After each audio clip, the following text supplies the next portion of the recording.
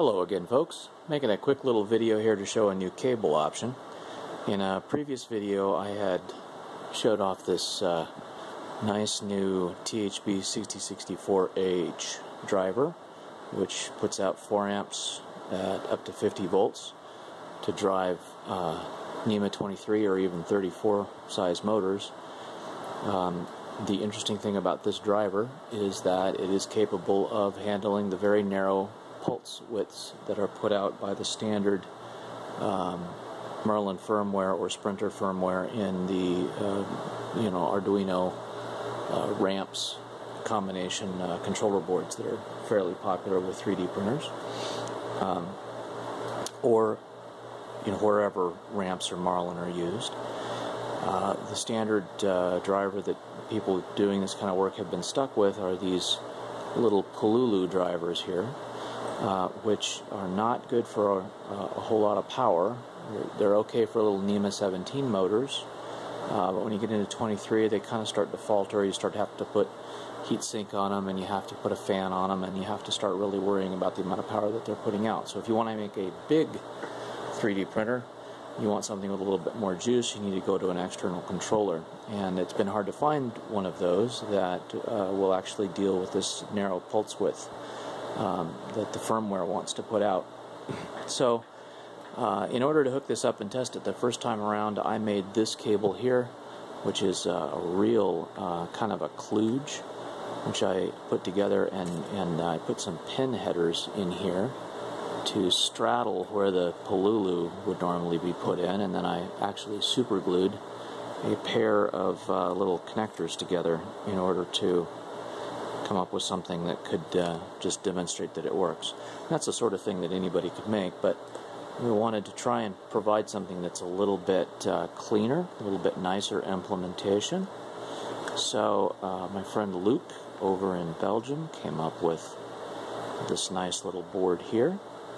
I'm going to go ahead and solder one of these up for you so you can see how it goes together and how easy it is. I've got 3 here. For right now, because we're just introducing this, if you order one of these drivers, or 3 of these drivers, and you order the standard single cable, which is this guy, this is what we're going to be using instead of this for the wire, then I'll go ahead and throw in the board and one of these boards and the pin headers and the little connector that's necessary. So without a whole lot of further gabbing, let's go ahead and solder these up. Basically what we want to do is, let's start with this guy. This is going to go onto the board right here. And I just want you to see on the silk screen, hopefully you can see that there's a little notch right there on the bottom, and this matches the notch in the connector. Not sure if you can see that in my lighting. So we'll just put that in here this way, flip it upside down and set it down so that the weight is holding the component on there nicely. And then once we get a little solder, we'll go ahead and fire up our ancient soldering iron on the hottest possible setting and very quickly solder this on.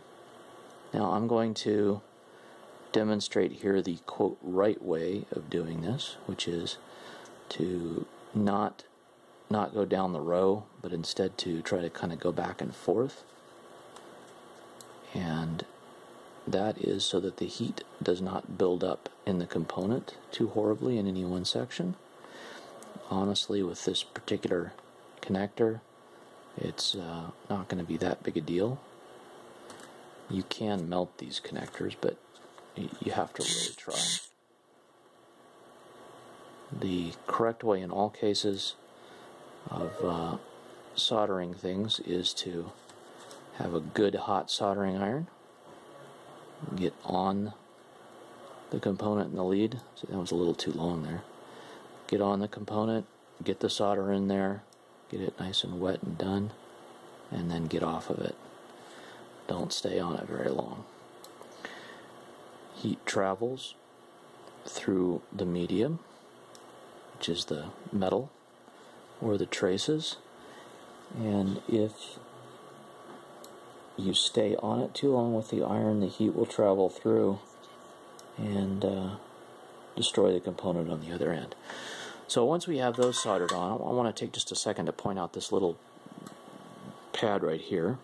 These guys, this is the enable pin coming from the ramps board, and it's going over here to this pin 1 on this connector right here, which is where it is expected for these guys.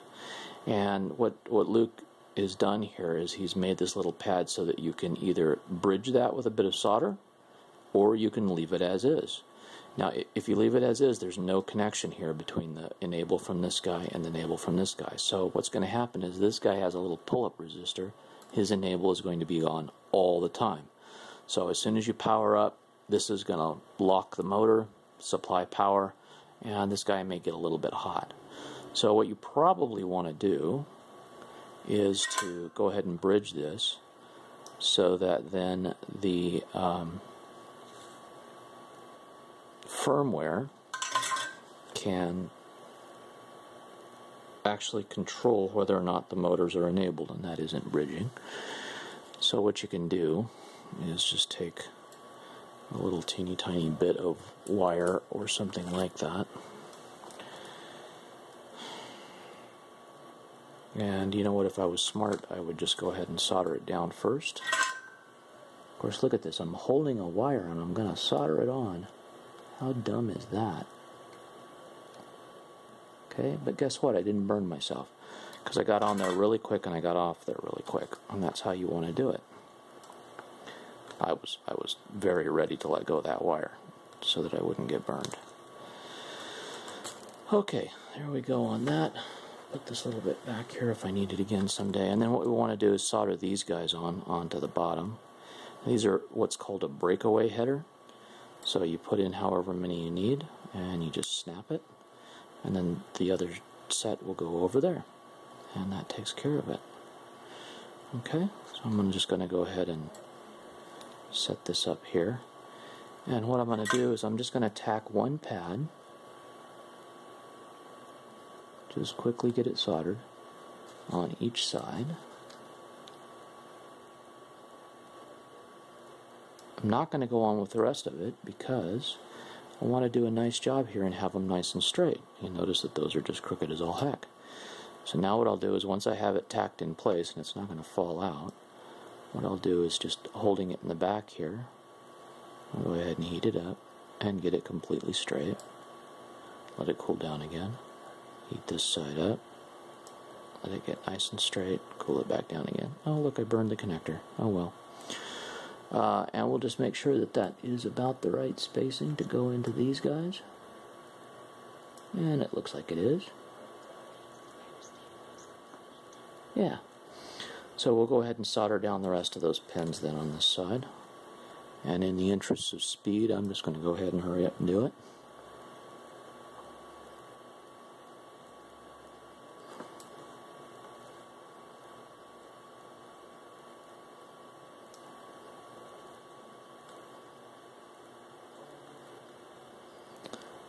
Note to self, insert soldering music at this point.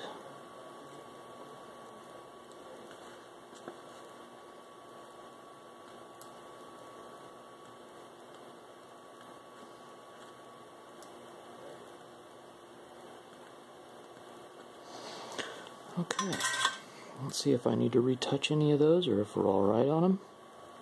Oops, here they are. Oh, see, now this one I wasn't on long enough right here at the end. I don't know if you can see that. Come on, focus. Focus. Focus, you goober. Oh, can't focus that close. But that particular one on the end there is not soldered well enough. Man, I don't know why that won't focus. Come on. Focus. Very dumb camera. Alright, so I'm going to retouch that one. It's not quite soldered all the way. Let's see if any of these other ones are bad. No, those all look pretty good. Shiny, covering both sides of the metal.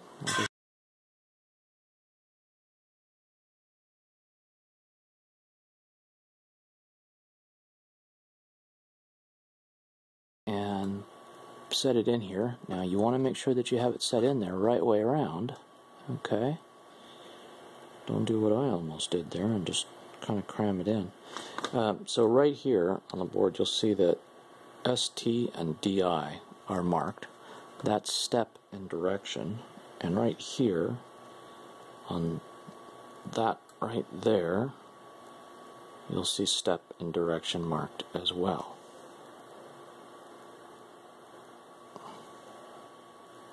Absolute worst camera for autofocus. So that is the right way around. We plug that in there and we are good to go. So now all we have to do is hook up our little ribbon cable. Nice thing about this is that the ribbon cable has a little notch right here. Can't possibly put it in the wrong way around. Same thing on this side. There's a little notch. And we are hooked up and ready to go. Ta-da! Thank you much for watching.